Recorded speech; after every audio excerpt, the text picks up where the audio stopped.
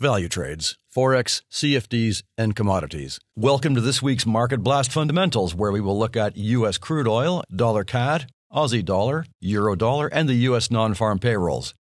We are still seeing U.S. dollar strength right across the board, and with the new U.S.-China tariff starting today, we will be watching key economic indicators this week and over the next few months to see what effect this will have on the U.S. economy. This week we have U.S. manufacturing PMIs Tuesday, the ADP payroll report and non-manufacturing PMIs Wednesday, and the non-farm payrolls Friday, followed by a speech from Jerome Powell, so watch for volatility.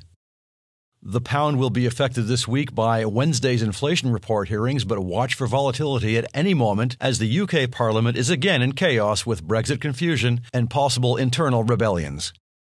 The euro is showing weakness, especially against the US dollar, with levels we haven't seen for 2 years, and watch this week for retail sales Wednesday and employment change and GDP Thursday.